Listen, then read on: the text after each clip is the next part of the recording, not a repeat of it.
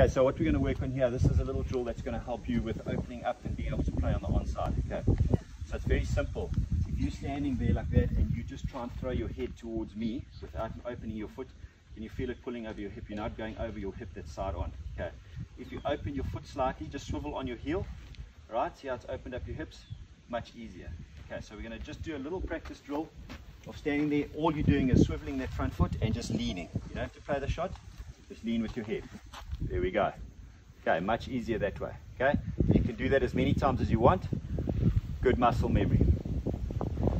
Okay, take your bat now and play a on drive or even just a block, but just opening that foot up. Okay. Yeah, very good. Very, very good.